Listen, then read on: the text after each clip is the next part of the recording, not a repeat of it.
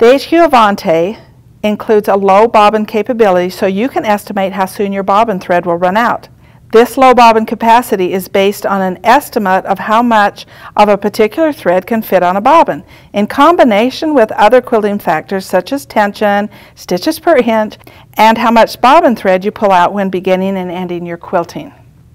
So to estimate how much thread is on a bobbin, place a full bobbin in the machine, and under the heading Bobbin Thread Capacity, press the Record button. Then quilt as usual.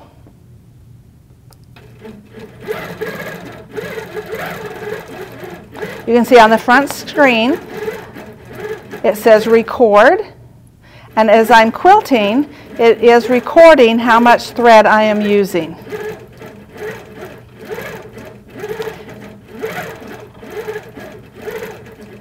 So I'm going to go ahead and stop the machine, and we'll go back.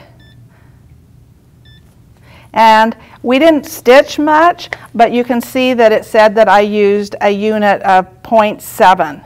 And so if I stitched out a whole bobbin, and it would be maybe 130, then I would probably back off that maybe 10 numbers.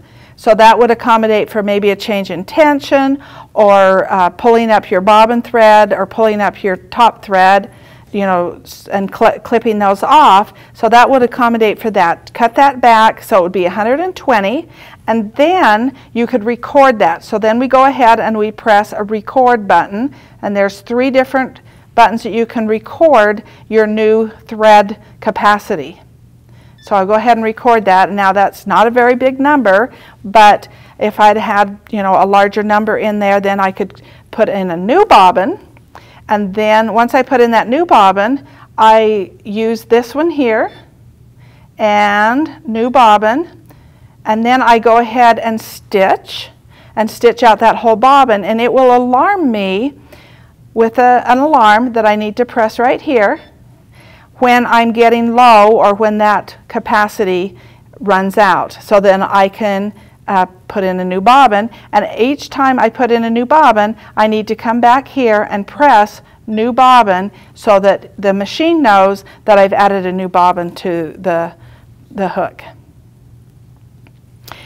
As you can see, there are 3 different threads that I can record, and you can overwrite those. If you have another thread, you can put that in and record again, and then put that in again. But now you know that if I'm using a 40 weight thread, it might be this button. If I'm using a 60 weight, it might be this button. If I'm using a silk that's 100, it might be a higher number, which it would be a higher number. So the finer the thread, the higher the number would be.